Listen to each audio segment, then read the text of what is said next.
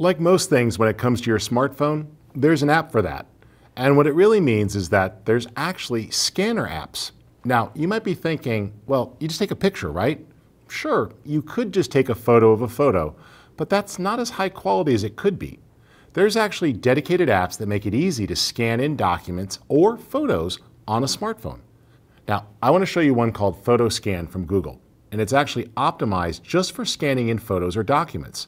It's available for both Android and iOS. What you'll do is launch the app. It's free to download. And then take out something that you need to scan. Maybe you're visiting a family member and they've got a precious photo album that they don't want to leave or send with you, but you can scan it while you're there. Or maybe you're doing some historical research and you come across some great family records. Now, with an app like this, what you do is you just position your picture inside of the frame and then tap the button to start. It's going to add some dots.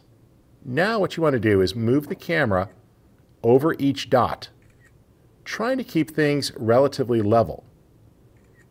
This will actually create basically a panoramic and stitch it all together.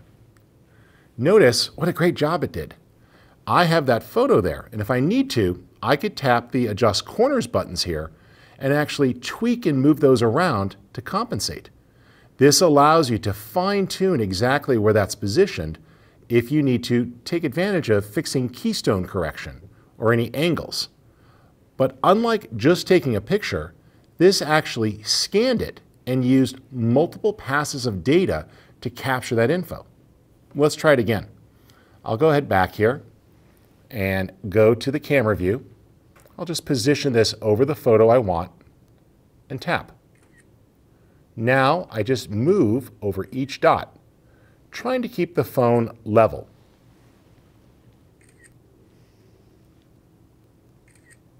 Then you could tap to look at the results. Notice what a great job it did. And if I need to, I see a little bit of border there. I could tap Adjust and just gently move that border to compensate. Then Done, and you see it recompensates. Now, later on, if need to, you can rotate the images and easily hand these off. What I like to do is just tap the Share button and watch. I can go right to Mylio Photos. It'll actually send it from this app into my Mylio library, and it's that simple. Swipe back to the other one, tap the Share button, and go right to Mylio.